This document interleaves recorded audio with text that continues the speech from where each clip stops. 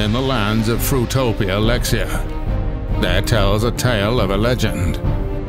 The legend of the Death Bag. When the vineyards of Goonamus Caskamus were destroyed by the bitterly jealous Smirnoffius the Repulsive, in this dire time of need, Goonamus drew forth the legendary weapon, the Death Bag. Not just for his people, but for his wine.